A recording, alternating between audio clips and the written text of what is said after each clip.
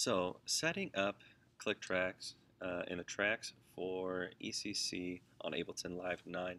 The way we have it set up right now is you're going to have four separate buses essentially. Again, perk and your effects one, pads and basses all in another, leads is in a third one, and then the click and cues is all coming down a fourth one. You have a few things to do if you're going to set up and you need to adjust any of the routing is head over to Live, click on Preferences.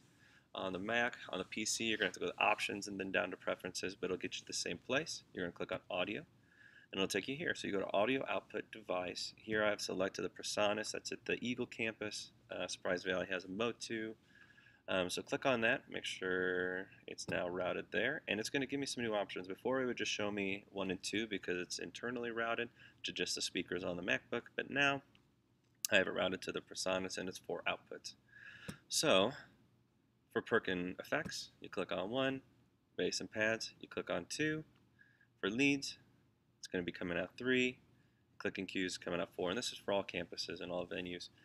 If you're having trouble, sometimes it'll be set to master, which won't give you that bottom option there. So make sure you go to external app, and then it'll show you how to get to kind of custom routing. Click on 1. Over here you have cue out. You really don't have to worry about that or the master. Just leave the master as 1 and 2, but cue out, set it to 4. If for some reason you wanted to use the internal metronome of Ableton, you could.